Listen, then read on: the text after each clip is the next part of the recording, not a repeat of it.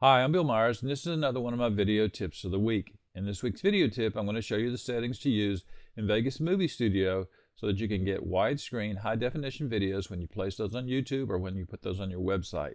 Let's get started.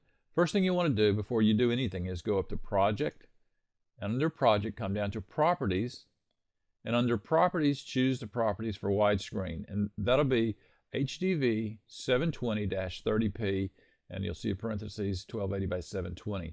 Choose those properties.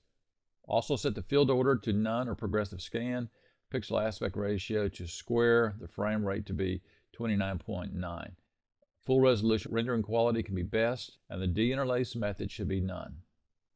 And if you want to adjust your source media to match the project or render settings, put a check mark there. That's usually a pretty good idea.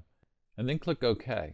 Now bring all the elements that you want onto your timeline and do the editing. And in this particular project I have about 14 video and audio and photo clips, and they're all different sizes, but they look great, and you can see that I get widescreen even from my photos by setting those project properties.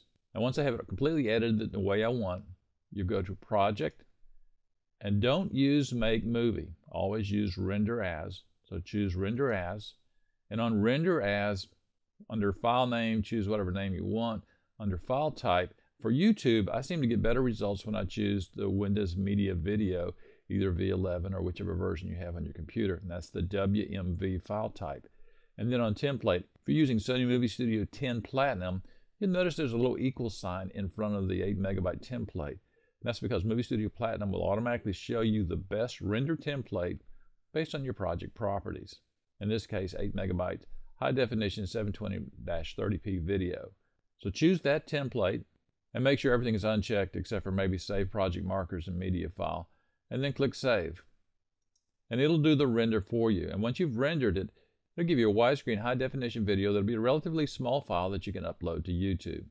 Again, the steps are very simple. Start with Project Properties, and make sure your project property is HDV 720-30p. And you'll want to do this before you edit because it will affect the way that your titles appear on the screen and also the way your photographs appear on the screen. And if you use pan and crop, it'll also affect the pan and crop width that you have on your screen. And then when you render, be sure and use Project Render As. Don't use Make Movie. Render As, and render as to the 8 megapixel HD 720-30p video. It's pretty easy to do. If you follow these on all your projects, you're going to get great results at YouTube.